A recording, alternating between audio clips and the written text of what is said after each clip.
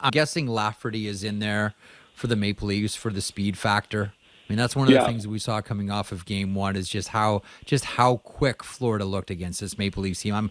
I'm guessing that Lafferty's there because of the feet. Yes, I think that's true. Like Florida's never been afraid.